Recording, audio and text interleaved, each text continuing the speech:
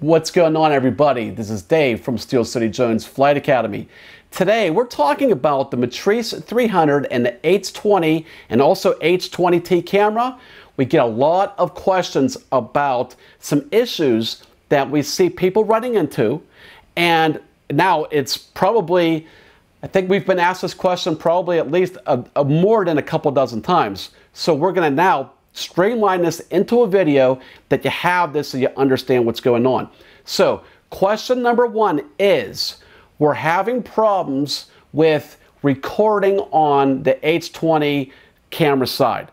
Whether that is whatever they're trying to do, whether they're trying to record just the wide or the zoom or the thermal, they're asking us that, it's recording multiple clips at the same time for each camera, and it's filling up the memory card too much. It's too many files and it's too much data, and it's filling up the card too fast.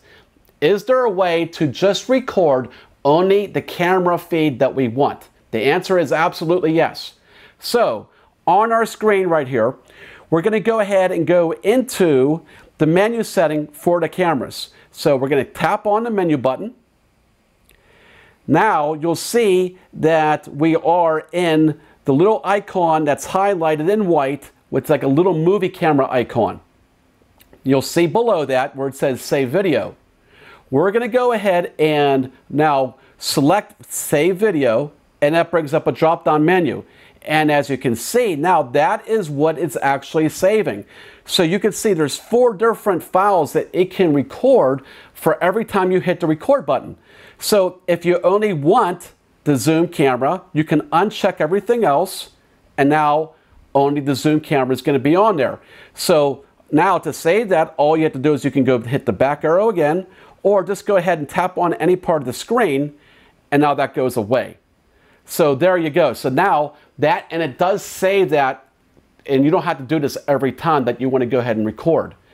Now the second question is, when we've had this on several occasions, is that when you're trying to take a picture, and you do take a picture, and you're using the zoom camera, and you take a look at your picture in post-production, you see that it's only saving, the picture is only when it's completely zoomed out. It's not actually showing it actually zoomed into what you're actually doing. Now this is a problem that right now currently that the Mavic 2 Enterprise Advanced has, because when on that application with that aircraft, it is not saving it actually to the zoomed framed in setting that how you have it framed.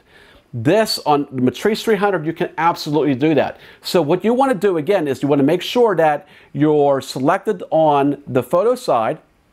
So now that's going to bring up the white button to the right side. Now we're going to go back to the menu setting again. Hit menu. Again, go back to save video or save photo. And this is exactly what it's going to also take for that type of picture. So when it, if it's only taking the wide, well, you must have the zoom, like I'm having right now, unchecked.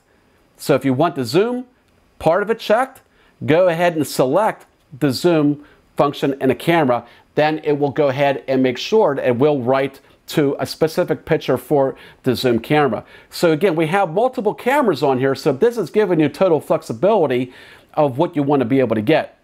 So that's what we have with this. So I hope this helps. I know that's going to help a lot of people out there that are running into this problem, and I wanted to get this out there for you. And again, we cover this and a lot more in our online course. So we have a Matrice 300 online course that's dedicated to over 8 hours of video. That's everything about the Matrice 300 format and then some. Anything you can possibly imagine is covered in this video. So if you want more information on that, please check out our website or give us a call. We'll be glad to talk to you about that. So thanks again for watching. We'll talk to you soon.